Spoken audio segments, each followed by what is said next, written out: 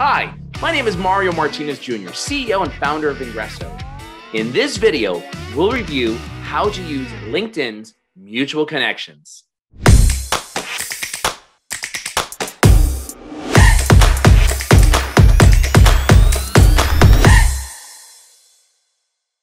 Before we get started, make sure you subscribe to this channel. And if you're on YouTube, check the alert notification button here.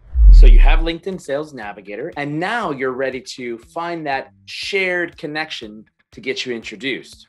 So using Kurt Shaver, currently he's obviously a first-degree connection of mine. However, pretend that it's a second-degree connection, or possibly you might be a first-degree but don't know this person very well, and so you want to actually be able to connect with them through a mutual connection or shared connection, a referral. So how do you do it? It is different than on LinkedIn, the mothership. And in fact, I like it better here. So if I scroll down, there's several ways to see all of your shared connections. One, you can click on shared connections and it'll take you here to a filtered set of shared connections, which will show a total of 1,000. I'm going to back out of there and I'll show you the second place.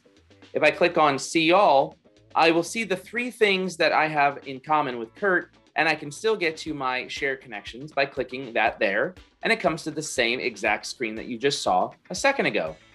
Now, finally, I'll show you the third place, and this is the area that I recommend that you use. This is under the Connections to Kurt Shaver, Ask the Intro section. If I click on See All Connections, watch what happens on the screen in terms of the interface. It's a pop-out window, and this pop-out window allows you to be able to scroll, as far as I know, as infinitely as possible. I've never gotten past 1,000. So that having been said, keep on scrolling and you tell me.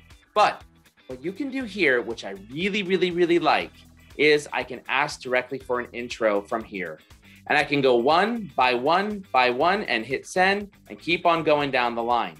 Now, what you want to notice here is what is inside of the text down here. One of the reasons why I like using this area here is because I'm able to actually make this bigger, and it has Kurt Shaver's, the prospect I'm looking to get in front of, the URL there. If I went the other route, the first two ways I showed you, I would have to copy his URL in order to be able to send it message by message. I'll show you that in a second. So what do I do here? Generally, I come right inside of here and I delete that information. I also come inside of here and I delete here because I do not like LinkedIn's actual message. Why? Because it doesn't help me make the connection. So what do? Well, I use fly message, and we're going to show you the fly cuts that you can use to get the first step of a digital referral. Watch what happens. Dash, first refer. Boom.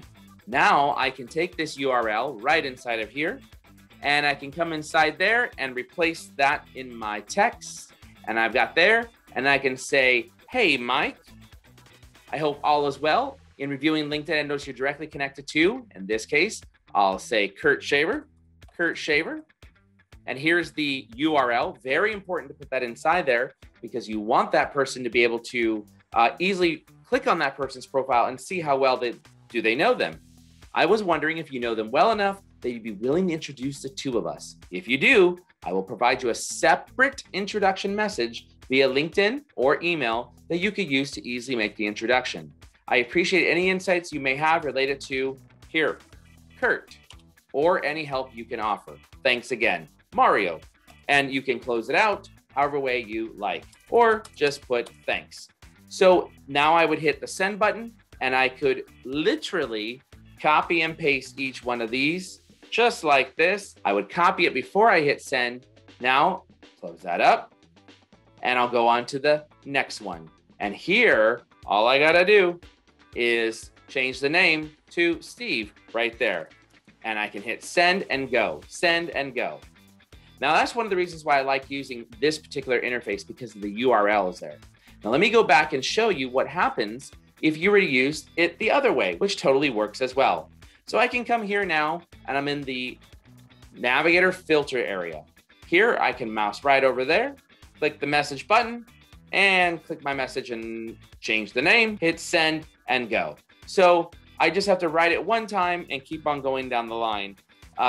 So that's one of the only reasons why I suggest using it the other way. Also, too, I can only get up to 1,000 search results through this view as well. You decide what works best for you, and we'll go over in more details the fly message script for getting a referral for using that first step that I just showed you, that trick of the trade. So hang tight, we'll show you some more info.